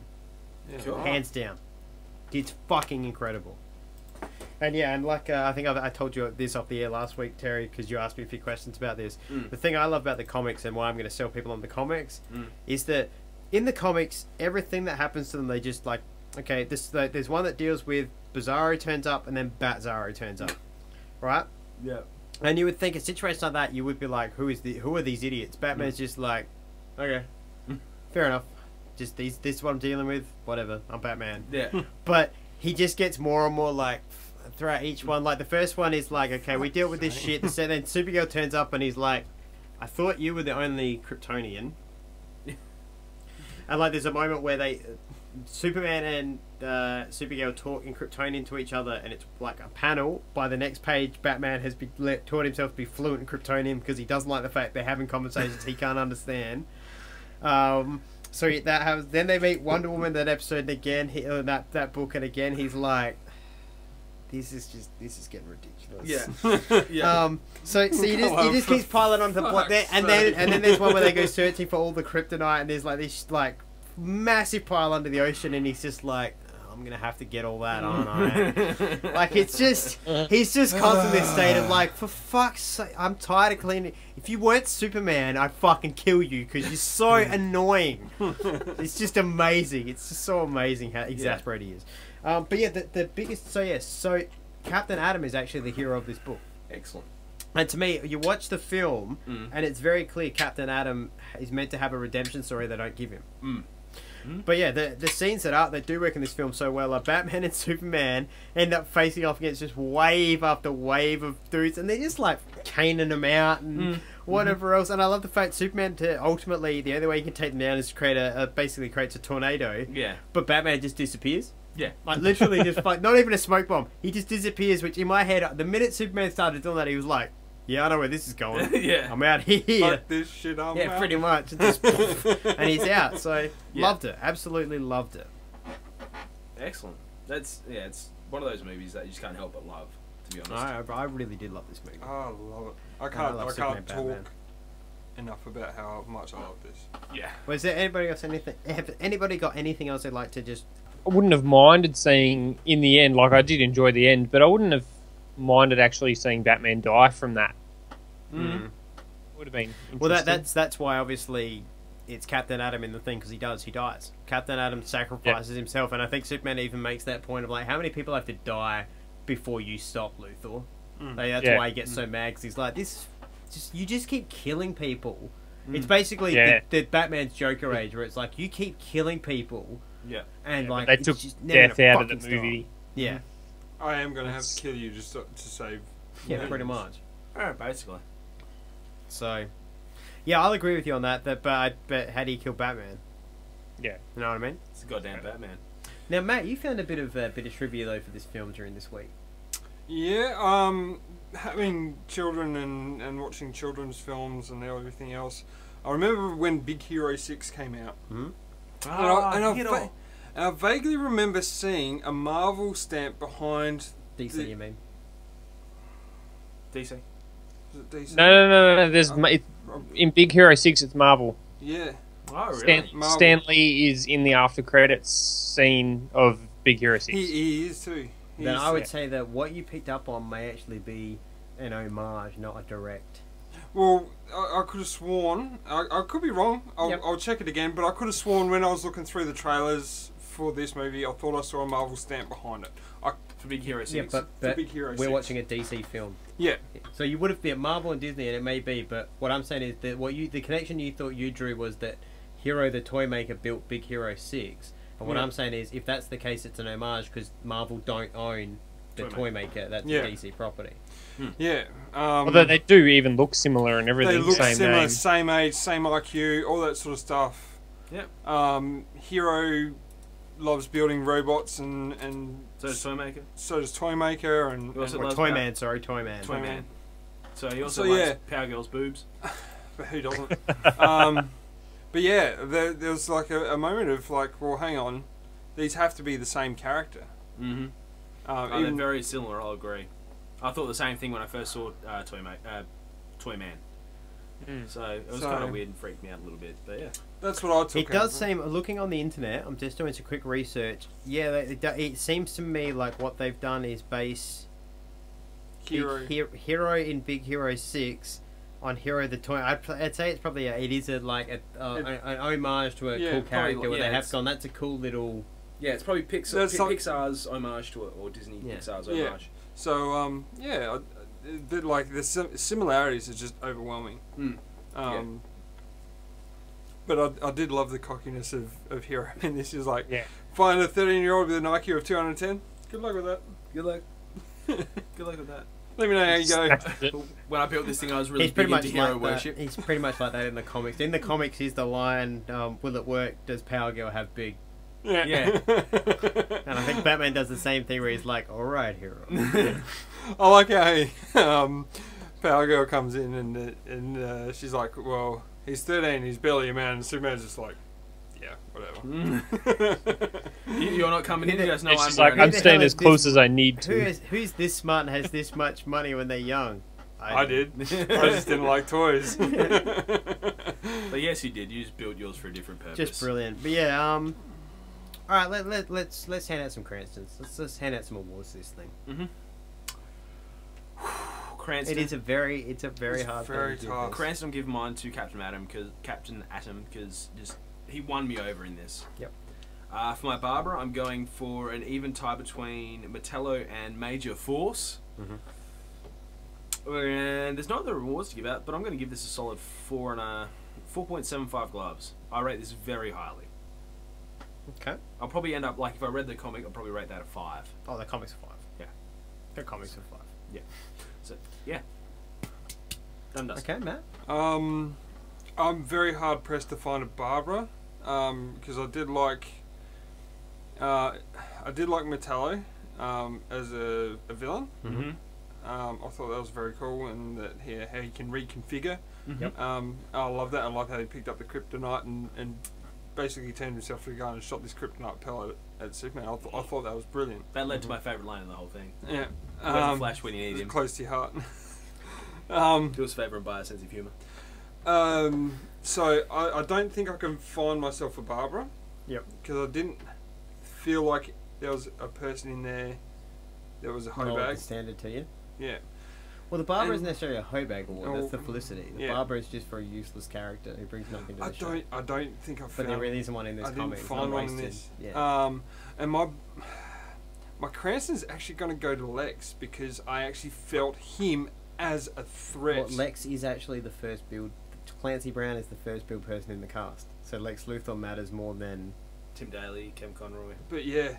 Batman and Superman. Yeah. But yeah, so I'm going to give You it. almost said it. You almost said it. Yeah. Force a habit. Lex gets my Cranston. Nice. And gloves? 5. Wow. Oof. As I said, I've watched it 3 times the last 48 hours. I'm going to love this movie. But wait till Apocalypse, and I'm looking forward to hearing your thoughts next week on Apocalypse. Ooh. Braden, what are you giving this one? I'm going to definitely go with Lex for the Cranston. Yep. I'm going to give an honourable mention to Grodd.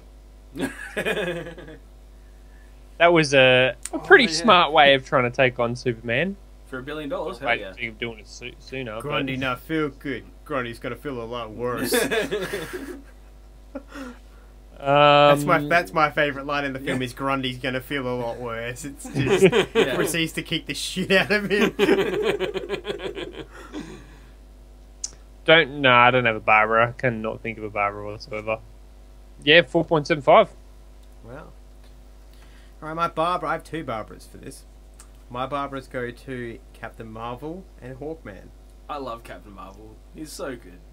I love the character, but not in this. They're both just like Hawkman, especially. Hawkman's he's like, useless. I know Hawkman's a conservative to the max, but bro. How can you be conservative when you've got leather straps Fuck you straps take over your on? nipples? Like, come on, it's fucking Batman and it's Superman. There's no way that both of them are on the wrong side of the law. Yeah. Like, bro. Yeah. Bro, I did love the fact that they both just dressed up with them and rolled into legs. I'm like, yeah, we're here. Yes, in the comic, really. it's the other way around. In the comic, he assumes that Superman will dress as Captain Marvel. And so he goes to like kryptonite at him, and Captain Marvel goes like, and like plays down on it. And gets him close enough, and then like he just punches him out, and like it's Bruce is Captain Marvel, and Superman's dressed as Hawkman. It's fucking so stupid. Superman's Hawkman. Yeah. Brilliant. Absolutely brilliant. Anyway, so they get my Cranston, my Barbaras, I should say. My Cranston actually goes to Grodd. Yeah. Because Totally. it is. That's just... It's the best use of your power. And yeah, even reading the comic, as I'm reading the comic, I'm like... Because it's a few pages before they work out it's Grodd. And I'm reading the comic the first time, and I was like... I cannot work out who this villain is. Because I'm like, that's really weird for Grundy and whatever. Yeah. And then when they got there, I was like...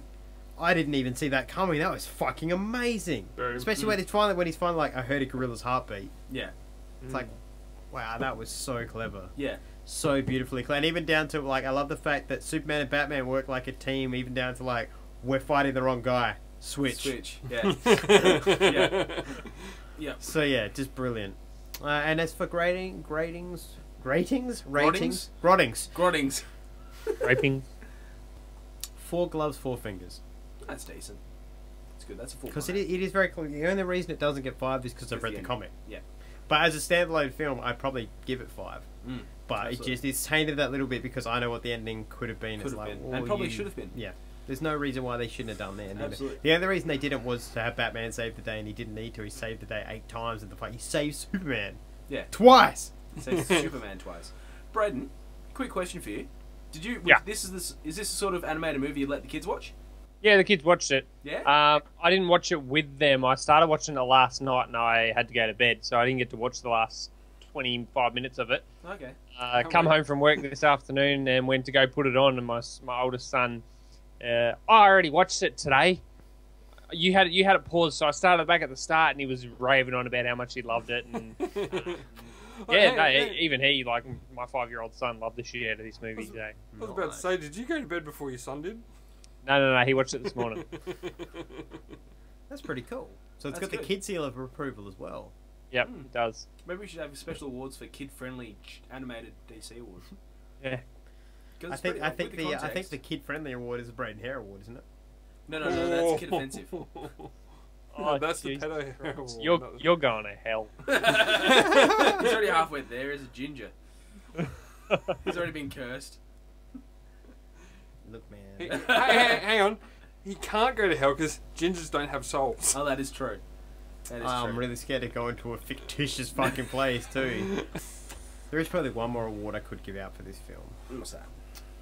It's a very special award. Oh, okay. It's one I haven't given out before. It's I guess if you're going to give out the opposite of a Braden Hare Award, Yes. because Braden Hare Award is a little bit rapey. It's not a pedo award; it's a rape award. I have you know, sir. Braden's hair is for like rapey behaviour. That is the actual award title. It's a Braden Hare Award for like rapey behaviour. I should know. I invented it. Actually, Lex would get that because he puts the move on Amanda Waller. That's the kryptonite. Oh Yeah, God! Sure. Maybe he likes himself some thick black woman. I nearly gave Amanda She Waller nearly like, passed out from that kiss. my Barbara as well, but I went against it in a long way. She's not bad in this one though. But yes, I think if we're going to give out an award for humanitarians and things like that, then there is one award, and it needs to be given in one person's name. And his name is John C.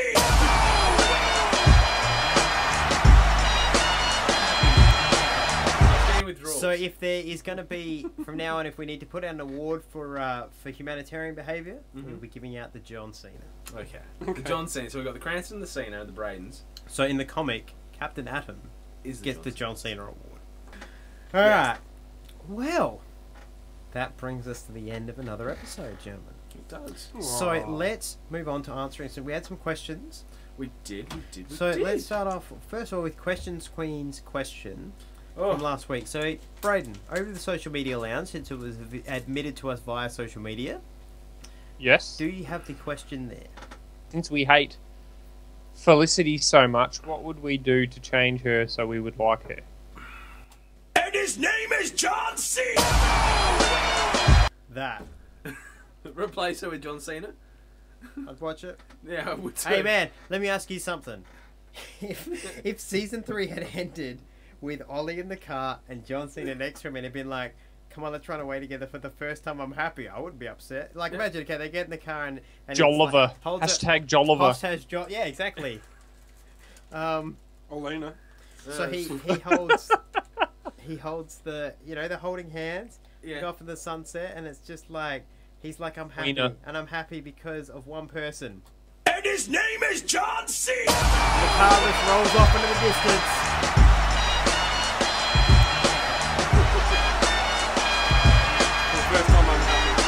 That's how it fades out.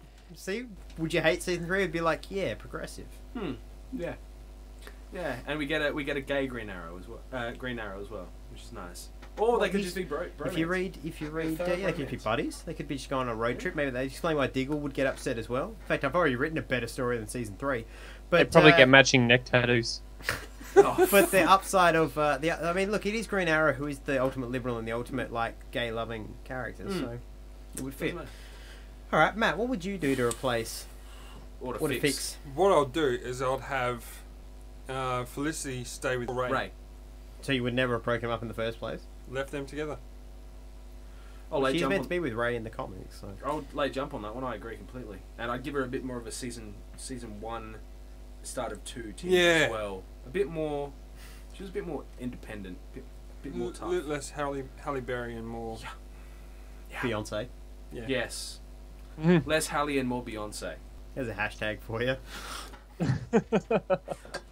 All right. I was going to go with season 1, revert her back to season 1, season 2 Felicity, but since I recently found out she was in a Nickelback music video clip, just kill her. Bullet. She was. It's done. Wow. Yeah. Done with her. Trying to get into Matt's good books for some reason. Or are you trying to get him to come over to Mole and fix your internet? Yeah, I can't get anyone else. Oh, look, let's face it. Get the mower to run out the NBN. What's he doing? I would put one through her if she came in and said, look here, Matt. Here's the other question.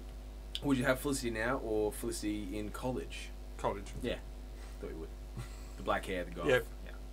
Man, you know what, though? I'm going to give you props because I know that's an empty can. I know that's an empty can when I see an empty can, but at least you drank from it like a normal human as opposed to CW acting.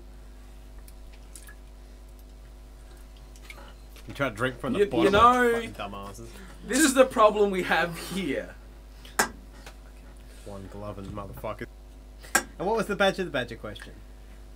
If you were a superhero, what sort of companion would you have, and what would it be? Alright. You know, Superman's got crypto. Ferret. Ferret? A ferret. I thought you were going to say gerbil there for a second. I'm like, yeah, I can get that. Ferret. Okay. The probe in his ferret. Ferret. They're just such a man and his ferret. That just reminded me to the story that Brody's telling. Was it Brody telling at the start of Mallrats with the gerbils? Yeah, no, ferrets. I used to have a ferret back in the day, and we used to call him a little car. Did it get stuck in your asshole? No, no. Hang on, Matt. I want to see if this is the story that you. Here we go. One time my cousin Walter got this cat stuck in his ass. True story. He bought it at our local mall, so the whole fiasco wound up on the news. It was embarrassing for my relatives and all, but the next week he did it again. Different cat, same results, complete with another trip to the emergency room. So I run into him a week later in the mall and he's buying another cat. And I says to him, Jesus, Walt, what are you doing? You know you're just gonna get this cat stuck in your ass too, why don't you knock it off? And he said to me, Brody, how the hell else am I supposed to get the gerbil out? My cousin was a weird guy. It's nothing like that story at all. No? Oh, okay. I'm pretty sure it is. I'm pretty sure I'm with you. I'm with you. Name probe and... Fuck this shit, I'm out. Fuck this shit, I'm out. No thanks. Matt, who would you... You'd have your ferret. I'd have my ferret. Yeah, does your ferret have a name? Genghis. Skid mark? Fuck you. Genghis. Genghis. Like Genghis Khan. Genghis the ferret. Yeah. Okay, and what are you and Genghis... How does Genghis the ferret help the probe? I haven't figured that out yet. I fucking want a ferret. I'm sure I'll come up with something. Helps him get the mice out of his I'm sure you'll ass. come up with something too, yeah. How is she supposed to get the gerbil out of your ass? Fuck you lot! Braden, what animal are you inserting in people's asses? Yeah, I'm not inserting in people's asses. I want a fucking eagle so I can be like You want a fucking Superman eagle? from He Dark wants the Knight fucking Returns gerbil, Part he wants 2. the fucking eagle. What, so you can be like Sick Superman I want a fucking and eagle. sell out? You want a fucking eagle.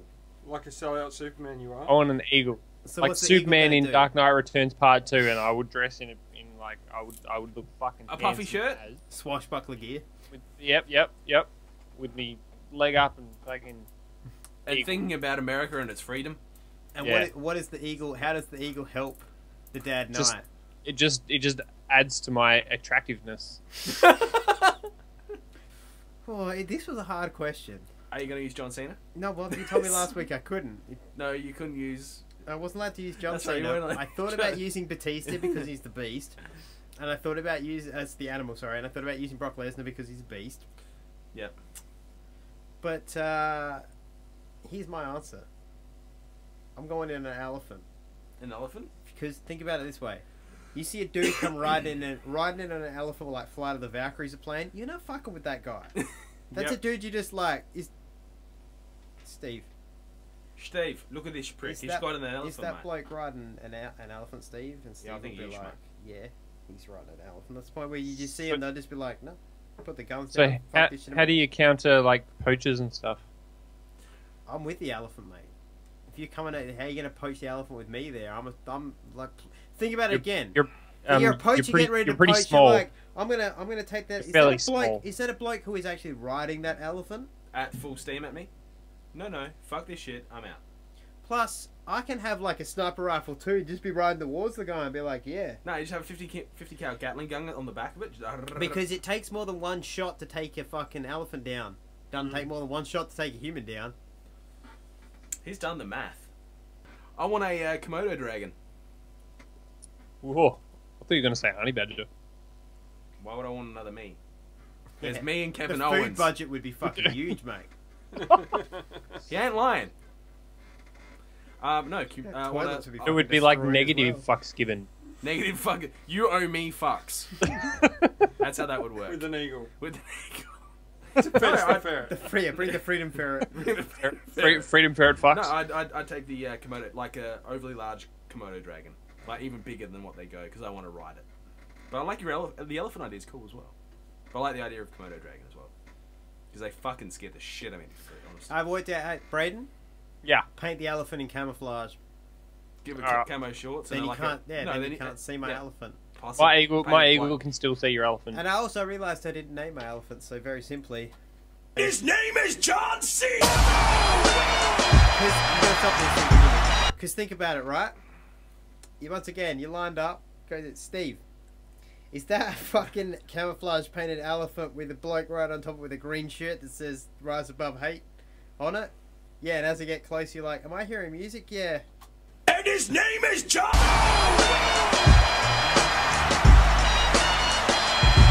Now you hear that coming at you. Are you sticking around or do you just know? You hear that music, you know. To quote John Cena in that song, you hear those horns, you finished. I'm a soldier, and I'll stay under your fight. Plus I'm storming on you chumps. Like I'm thunder and lightning. But you can't see me. My time is now. You can't see me because I'm camouflaged. Well, you can't see my elephant. You can see me in my bright shirt. But So, no. that's scary. So this dude just hovering looks like he's sitting on an elephant. As John Cena music plays. You're not getting the fuck out of Dodge at that point? I'm out. I'm fucking there. There is like a silhouette of me like in a cartoon because I've gone poof so fast. There's literally just a smoke screen where I used to be. If that's coming at me. Yeah. I haven't named my eagle either, and I had a conversation with the mum night the other day. So, and I've already got a name reserved for our next pet. It's Diggle. I'm naming it Diggle. Nice. Diggle the eagle. Diggle the eagle. Funny, I would have thought that Matt's ferret would have been named Diggle, judging by what it does. It diggles. And I'm gonna give him a neck tattoo as well. I hope your fucking eagle died. It probably will. Besmirching the fucking bird. It would be like, I don't want this shit on me. An eagle's neck is not actually that. No. Just I actually got something for you, Adam. Because I know how much you love them. When we were on break just before, I actually got a neck tattoo. See my neck tattoo? I can't see what it says though. Hashtag. Yeah, see my neck tattoo. It says hashtag neck tattoo revolution. Fuck's sake. Alright, Terry, what are you naming your Komodo dragon? Probably Vass. Vass from Far Cry 3, possibly one of the most scariest fucking villains I've ever seen in a video game, so yeah. Okay. So there we go, alright. Now, is there a Badger the Badger question for this one? There is, ladies and gentlemen. Ooh. Right, so we've been talking about, every time we talk about Tom Kavanagh and John Wesley's ship and all that, we refer to it as... Dan Hedaya. Pa Kent. We talk about Your Last Supper. That's a party and a half, right? The Last Supper. Paul Heyman's there. You're all talking about criminology and shit. Matt's not there. It's the best party I've ever had. Matt's just finished wiring up the joint and fucked off. So I want to know who is on our Last Supper, like DC, Marvel, like write in, let us know, and where could you contact us at this point in time? Pam, just before you get into that, I have a question. No. There were 12 people as well as Jesus at the last Supper, so 13 blokes? Yes, as in 13 including yourself. 13, including myself, no, it's including 13 yourself. people. It's your so I have 12 supper. other guests. You have 12 guests, I have 12 slots that I can fill. Essentially, you with have 6 freedom left. ferrets. You have 6 left, because we've filled the rest for you. You fill them for I have the right to fill my own Last Supper, I feel. Yeah, no, absolutely. I can invite all the freedom ferrets I want. So yeah, it's yourself and 12 others. So it's your Last Supper. Okay. And if you get this on canvas, you'll probably win a prize. If it's oil on canvas, you send that in to us, and we validate it, we might send you a prize. And now, ask you a question. Braden, where can they contact us to answer the Badger the Badger question this week? You can contact us to answer the Badger the Badger question this week at facebook.com/fromthebatcave, twitter.com/frombatcave, email us at fromthebatcave.podcast@gmail.com, youtube.com/fromthebatcavepodcast. Or if you think you can do it in 140 characters or less, you can hit us up on Twitter. He did say Twitter. I did. Yeah, but he didn't specify the 140 characters. So, like, for your 12 people... That's true. That's going to be tricky. That's tricky on Twitter. There's a Twitter challenge for you. Yeah, if you can do that... So, hashtag Last Supper Revolution is this week's Twitter. Exactly. That's it. Yeah, I have a question about that. Do they have to be actual people, or can you use fictitious characters as well? If you want to be DC Marvel. DC Marvel, or we'll extend it to the WWE universe because we love playing certain songs, especially ones from a certain wrestler. So I can't have a WWE universe entry in there. Has to be within the WWE or WWE, or within the confines of this show. Like, you obviously want to invite Chad Kroger. No. You want to invite the Punisher? No. Yeah. Optimus Prime. I'll extend that to Transformers as well. What about Marvel Comics? Yeah, absolutely, because we talk about Marvel Comics. No, but I'm saying Transformers are Marvel Comics. Are they? I thought it was Hasbro only. No, the comics are released by Marvel. Ah. The more you know, ladies and gentlemen. So they are Marvel Comics. Cool. Done. That brings us to the end of this week's show, I'm afraid to say, gentlemen. So leave the memories alone. And let's take a moment now to thank all of our fans. Thank you. And to all the haters out there, well, you just can't see Fuck us. all listening. Die of tattoo throat cancer. Yeah, I hope you get a neck tattoo when it gets infected. I have been your host, neck tattoo free, Red Thunder Adam Gerarda. Joining me this week have been also neck tattoo free, the Honey Badger Terrier Neil. Get the fuck off my lawn! A bloke who probably should get a neck tattoo, Matt the Probe Richens. Go fuck yourself. And a bloke who gave himself a neck tattoo and therefore will be replaced on next week's show, the Dad Nut Braden Ahern. Hashtag neck tattoo revolution. This is my tattoo. And we'll see you all next week. And who are you? I'm Batman. I'm Batman. I'm Batman. I'm Batman. Yes, I'm Batman. Telegram. I am Batman. I'm Batman. I'm Batman. I'm Batman. You sound like Cookie Monster. I'm Batman. I'm Batman. I'm Batman. I'm Batman. I'm thirsty. I'm hungry. I'm Batman. I'm Batman. I'm Batman. I'm Batman.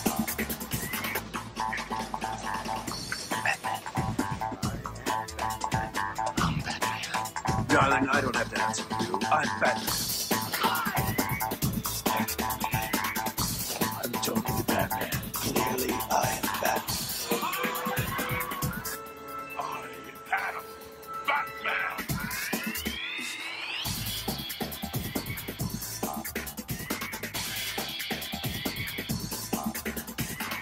This has been a Cabana production.